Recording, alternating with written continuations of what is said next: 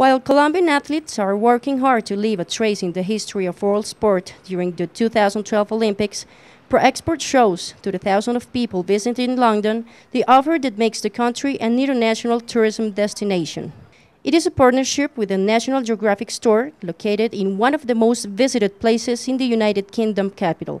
Y esto hace parte de nuestra campaña de promoción de turismo de Colombia en la tienda de National Geographic, en donde estaremos desde el 19 de julio hasta el 16 de agosto en Londres, al frente de la emblemática tienda Harrods.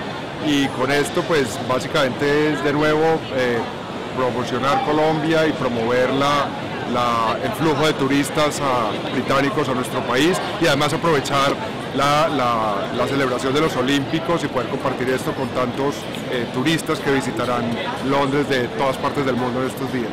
Estamos con una presencia de la Federación Nacional de Cafeteros y Proexport, obsequiando café de Colombia, el mejor café del mundo, a todos los visitantes y usuarios de esta importante estación.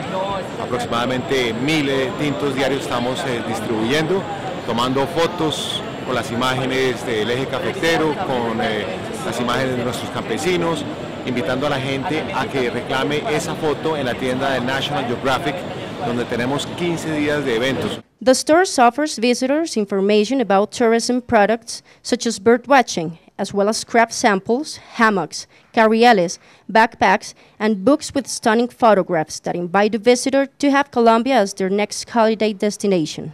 I'm Tony, and I went to Colombia this year in January and February, that's 2012.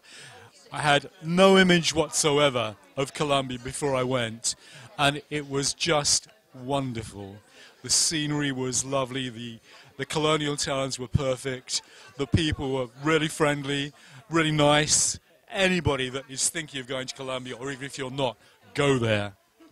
In addition, in Victoria Station, Proexport plays at a coffee house, motivating visitors to take pictures in a scenario that recreated one of the most recognized places in the country.